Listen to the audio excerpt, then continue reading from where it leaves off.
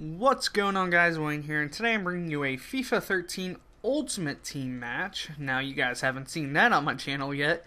Now, on the screen right now, you guys are actually seeing my squad for the day, and it's a Bundesliga squad. I'm actually going to try to improve that. There's a lot of positions that I can improve, like my left forward and my right forward. I can easily exchange them for Ribery and Robin of Bayern Munich. But I do not have enough coins for that yet, which I don't know when I may get enough coins. It may be tomorrow when I go buy some Microsoft points.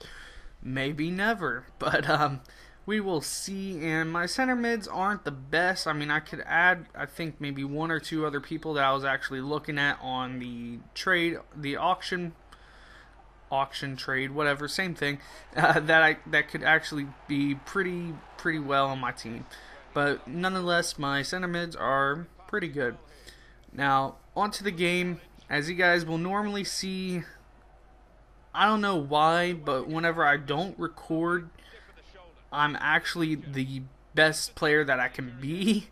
But when I do record, I suck terribly. I don't know, maybe I want to put on for a good show for you guys. Or maybe just when I don't record, I get all the sucky players, but that is not the case this game. I actually do pretty decent. And normally what I do is, like on the screen right now, I try to get to the sides with either my forwards or my center mids. I don't know why I bring up my mids that far, and I try crossing it in like any normal person would do. But I don't know what was going on in this. I was just trying to force it too much, and it wasn't nobody's game. Nobody deserved it. But anyway, if I usually can't cross it in, then you will usually intend to see me force it in the middle. I don't know why that sounds pretty wrong on my part. No? Alright. But I'll always force it in the middle. I won't go for the sides. I'll usually try finding someone that's creeping up into the middle, and I'll pass them the ball and, you know, just see me go from there.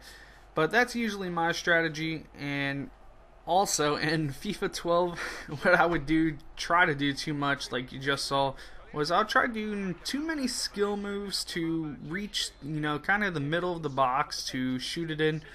But I don't know why, but I can't do that now in FIFA 13. Maybe it's because I took too much time off and my skill moves kind of gotten weak. So I don't know, maybe I have to practice that. Also, what you guys are seeing, I don't know why Farfan got the ball. I wasn't even passing to that guy. EA logic, you know, come on EA, that wasn't even supposed to be his ball. What are you thinking? But what you guys are actually seeing a lot in this game, which I don't know why, but also whenever I record that happens a lot, is whenever I get corners, I usually get either a second corner, like not here, I don't think. Yeah, not here. Or I score, just like you saw right here. I think I scored maybe a corner 5 times in this game. I don't know, I didn't keep track.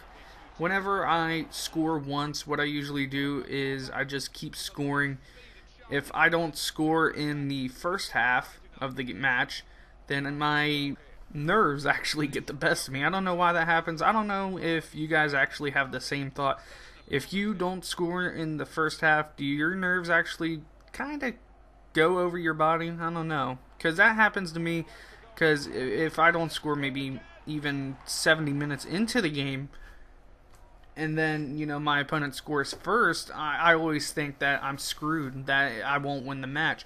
But if I score first and then my opponent scores and it's like maybe the 80th minute, then I don't know why, but like fear of not winning the game overcomes me. I'm one of those people that if I lose, I'm kind of a little bit of a sore loser, because I think winning is everything. AKA a quote from Vince Lombardi. If you don't know who that is, it's a American football coach, used to be. But if I don't win, then I get really mad. But if I do win and I barely win, then I admit to myself that I got lucky. But if I win in fashion, then you know what, that's great as well.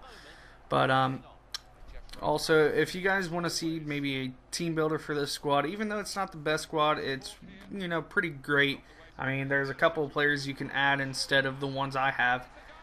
You know, just comment below and I'll do it. I mean, I can do a lot of other things, but if you guys really want to see that, then I will. Also, if I do a team builder, I said do, my Xbox may be a little bit loud, so I may have to record it after I get, you know, the footage and everything. But thanks for watching, guys. Like, comment, subscribe if you haven't already. Leave any opinions, things I can do better in the comments as well. And I'll talk to you guys later. Peace. Dangerous, but the interception was cut. And he's blown his whistle for the last time. The other team have been put out of their misery here because they were very much off the pace today in a one-sided contest. Well, that's totally humiliating, wasn't it? I'm sure they're willing for the ref to blow the final whistle.